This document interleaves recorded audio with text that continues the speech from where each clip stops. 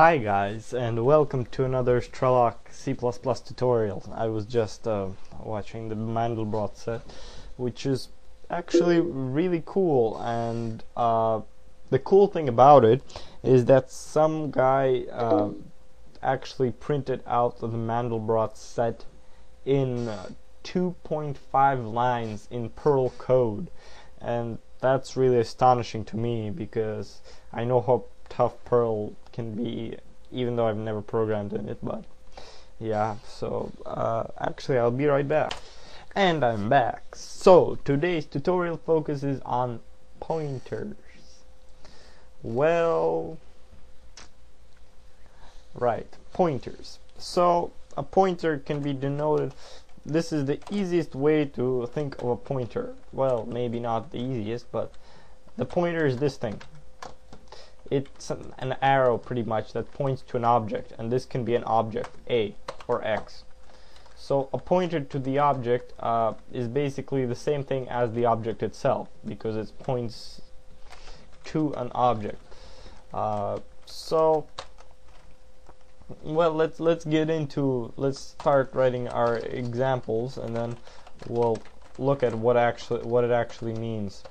So include iostream and include conio.h for now.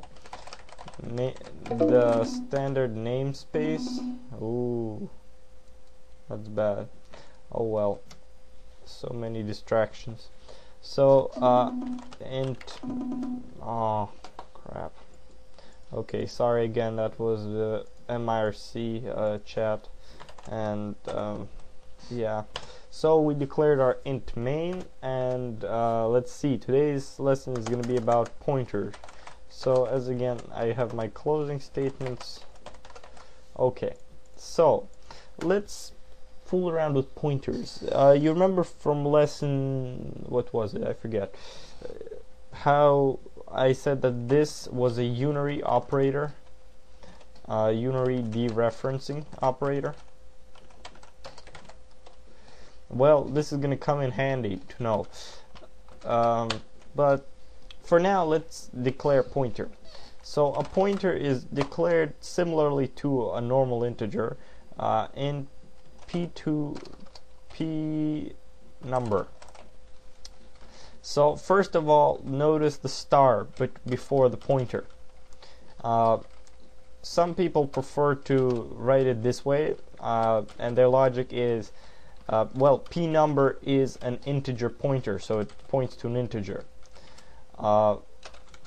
And some people write it like this, and their logic is that the pointer p number points to an integer.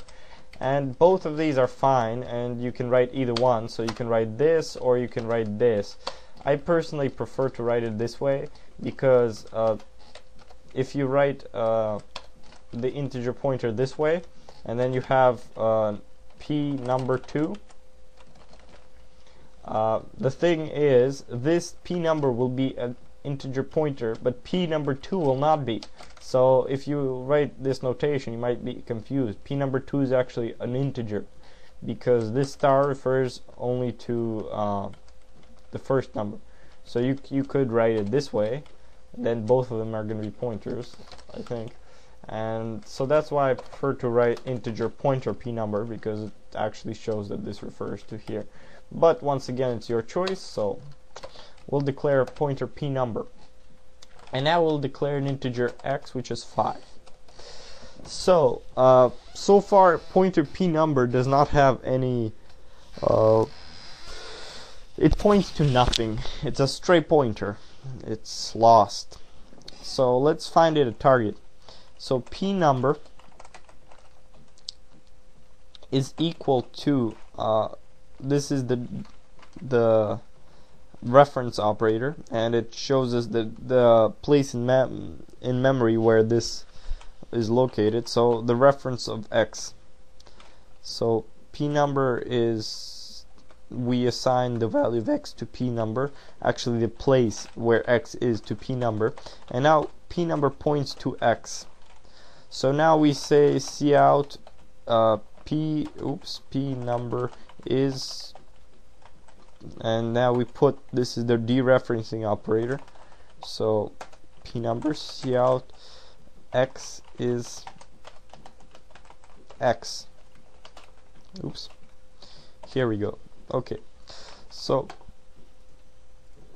let's compile and run this, and I'll save it as pointers.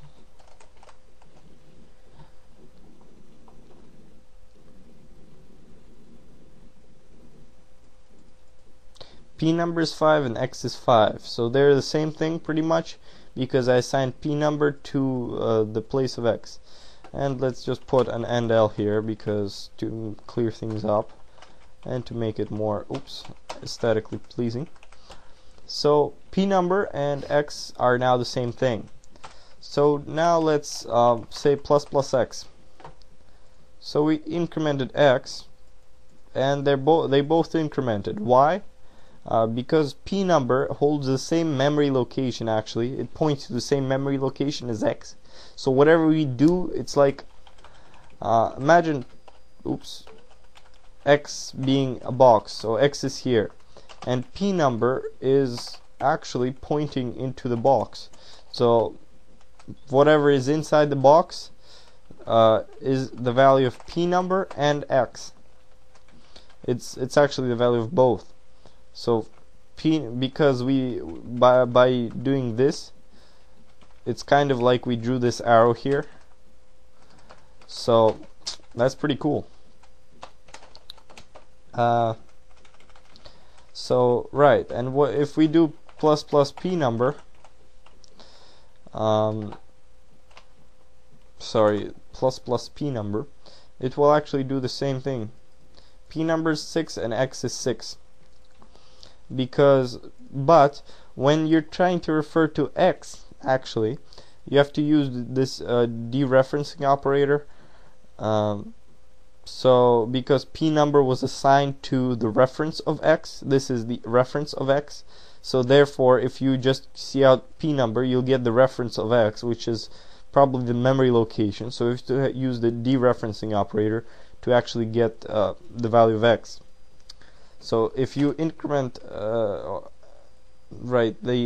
memory location of p number, well, guess what happens? P number becomes some random number because you went to the next box over.